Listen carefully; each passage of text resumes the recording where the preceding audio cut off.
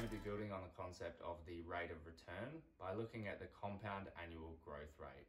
This, together with our next video on volatility, will be used as a primer for more complex models involving asset allocation. Let's begin. The compound annual growth rate is the rate of return that would be required for an investment to grow from its beginning balance to its ending balance, assuming the profits were reinvested at the end of each period of the investment's lifespan and allowed to compound. We use the compound annual growth rate, or CAGR, to measure the smooth rate of return for anything that can rise or fall in value over time, such as a stock. We can use the CAGR as a comparison tool between two stocks that may have different lengths of price history or holding periods to determine which generated a greater return on an annualized basis. It's important to note that the CAGR completely ignores the volatility or risk of these returns. We'll have a brief look at volatility in the next video. Let's present the formula. The CAGR is equal to the EV divided by the BV to the power of 1 divided by n, minus 1 and multiplied by 100, where the EV is the ending value, BV is the beginning value, and n is the number of years. Let's break this down. We divide the value of an investment at the end of the period we're examining, for example, the present day or some other date in the past, by its value at the beginning of that period, which is any other date before the end period. We then raise the result to an exponent of 1 divided by the number of years. If it's less than a year or an irregular holding period, such as 1 year and 30 days, then we need to get the number of days in the period divided by 365.25, which is the days in a year for the value of n. We subtract 1 from the subsequent result to derive the decimal value of the CAGR, and finally we multiply by 100 to convert the decimal into a percentage. Here's what the CAGR can tell you. It's not the true return rate, it's essentially a number that describes the rate at which an investment would have grown if it had grown at the same rate every year. In other words, its average rate of growth, assuming the profits were reinvested at the end of each year, or if it was bought and held through the entire period. Let's look at why this is important. Imagine we're looking at a stock that started at $1, and 3 years later it ended up at $2. Some people, using a simple return methodology, would say it rose in value by 33% per year. While that is true that it was the average return over those years, it ignores the idea of what compounding would have done for somebody that bought and held it through that entire time.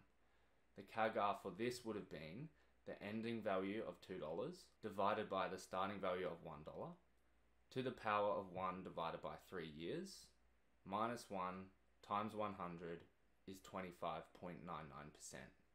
Let's try to prove that by getting our starting value of $1 and multiplying it by 1.2599 3 times, or in other words, for 3 years. And ignoring the rounding error, we find this to be true. But let's imagine the scenario where it started on $1, fell to 50 cents after the first year, then miraculously rebounded to $2 by the end of the third year. Its CAGR would still be 25.99% in spite of the intra-period swings in value of this stock, and that is an important further use case of the CAGR. If we were looking at raw annualized stock return data, due to market volatility, the year-to-year growth of an investment will appear erratic and uneven. CAGR helps smooth returns when growth rates are expected to be volatile and inconsistent. This also presents an internal limitation of the CAGR. Because it calculates a smooth rate of growth over a period, it ignores volatility and implies that the growth during that time was steady. Returns on investments are uneven over time, except for assets such as bonds, which are held to maturity, bank deposits, and similar investments. Also, the CAGR does not account for when an investor adds funds to a portfolio or withdraws funds from the portfolio over the period being measured. It assumes someone buys and holds from the start of the period all the way through to the end. Besides the smooth rate of growth, the CAGR has other limitations. A second limitation when assessing investments is that no matter how steady the growth of a company or investment has been in the past, investors cannot assume that the rate will remain the same over the future.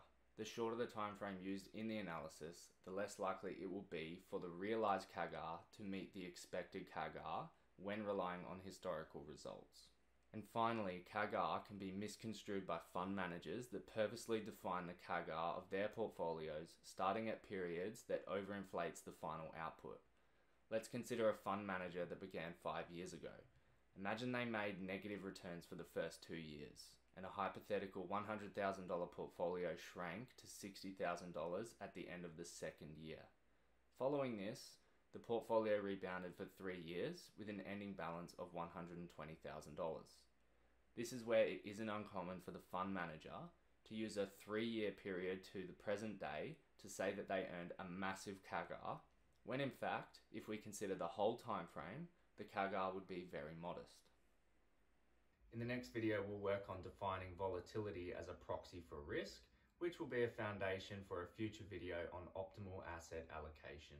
As always, thank you for watching, and I look forward to seeing you in the next video.